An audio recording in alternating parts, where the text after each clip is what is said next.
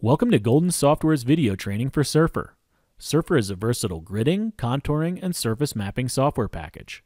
In this video, I will demonstrate some of the functionality available from Surfer's Worksheet view. The worksheet allows you to create, open, edit, and save data files. To create data in Surfer, first open up a blank worksheet by clicking File, New, Worksheet. In the worksheet, we can copy-paste or directly type data into the cells. If we have data that has been saved to an ASCII data file, we can import it into the existing worksheet window by clicking in the top left cell where we want to import the data to begin, in this case cell A2, and then clicking Data, Edit, Merge, selecting the data file to import in the Import dialog, and clicking Open. Alternatively, we can open one or more data files into a new worksheet window by clicking File, Open in Worksheet.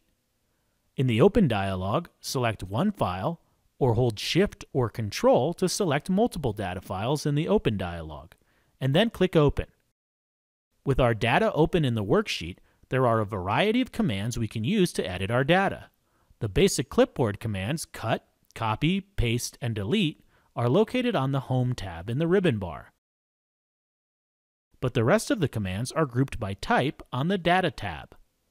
The Edit section contains commands for adding or removing cells and data.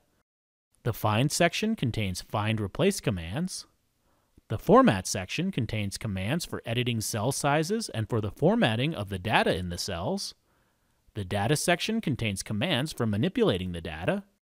The Coordinate System section contains commands for assigning or changing the coordinate system of the data. And the Tools section contains the Track Cursor command. We'll go over a few of the more frequently used commands now. To transform data using user-defined or preset equations, click Data, Data, Transform. In the Transform dialog, the Transform With drop-down list allows for performing the transform on a column, row, or a cell. The Transform Equation box is where we enter the equation used to transform the data. We can click the Functions button to expand a list of predefined equations, or we can enter the equation by typing it in the box. The z-value in column C of this data file is meters, so we will type D equals C times 3.28084 into the box to convert these z-values to feet, and write the new values in column D. Below the Transform Equation box is the range of rows or columns to perform the calculation over. The last row is automatically set to the last row containing data since we haven't selected specific rows of data. But we will change the first row to 2, so the header is not included in the transform. The equation can be copied down the row and applied to multiple cells using the Relative Cell References option. The Relative Cell References option is only available when the transform is set to cell variables. Check the box next to Relative Cell References to use this tool. The transform equation is only applied relatively by incrementing the row numbers. The last three drop-down boxes tell Surfer how to handle empty cells, text cells, and numeric cells. When we click OK, we see the worksheet update. To filter your data to deal with duplicates or to exclude values that meet certain criteria, click Data, Data, Spatial Filter.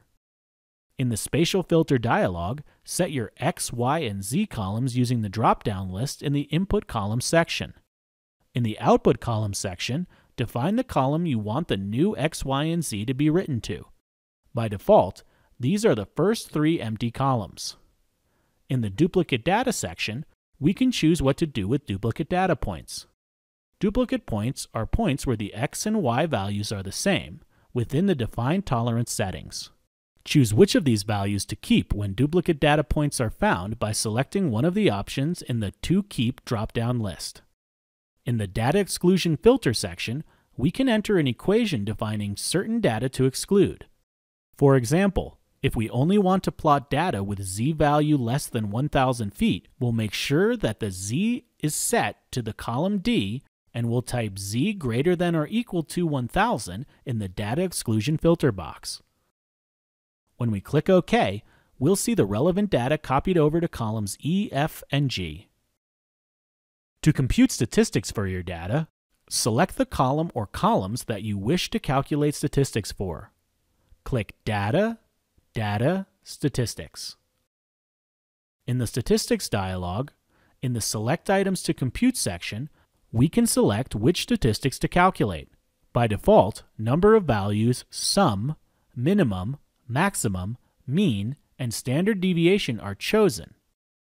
Checking the box next to the statistic name will add that statistic to the calculation, and unchecking the name will remove it. In the Data section, we can define whether the data is sample or population data, and we can specify if there is a header row at the top of our worksheet by checking the box next to Labels in the first row. In the Results section, we can choose whether we want to display the statistics in a pop-up window or whether we want them to be written to our worksheet, beginning at a user-defined cell. In the Data Range to Include section, we can choose how much of the data we use for the calculation. The options are to use all of the data values, use the data values within a user-specified range, use the data values outside of a user-specified range, and use all data values except for a user-specified value. The latter is useful for eliminating a null value, like -999, from statistic calculations. We will use all data values. Click OK to calculate the statistics. Since we chose to display the results in a window, a Statistics Results window displays the statistics.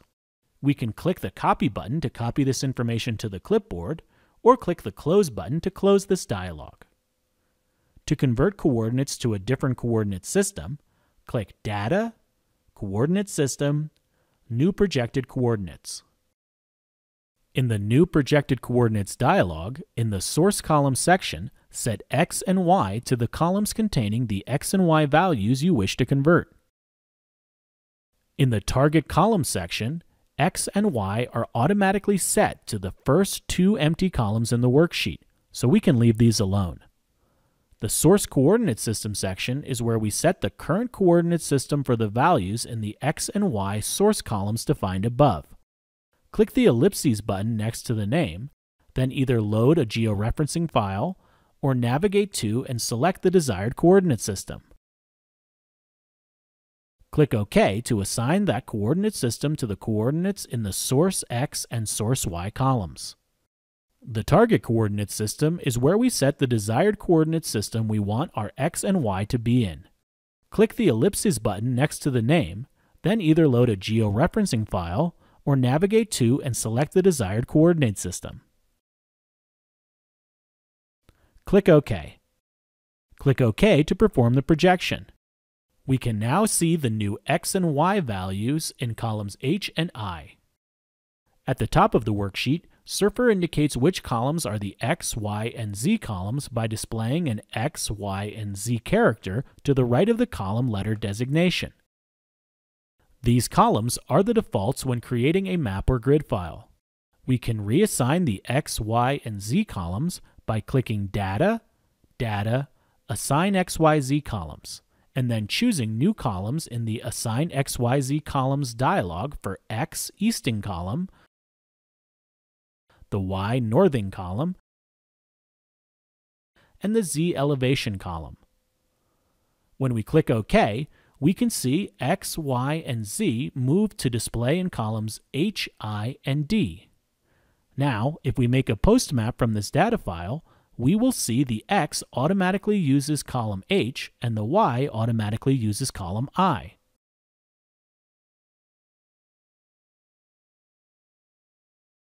Lastly, we can use the Track Cursor command to see which row in the data file corresponds to each point in the post map. We will click the View, Windows, Tile Vertical command to see the worksheet and the plot windows next to each other. And then we can click on a point in the plot to see which row it corresponds to in the data file. Or we can click a row in the data file to see which point on the plot it corresponds to. This command only works correctly if the XYZ columns are properly assigned in the worksheet. When you are finished editing your data, you can either click File Save to save the changes to the same name, file path, and file extension as the original file, or you can click File Save As to save the changes to a new name, file path, and/or file extension. This concludes the video training for Surfer's worksheet. If you have any additional questions, please contact Golden Software.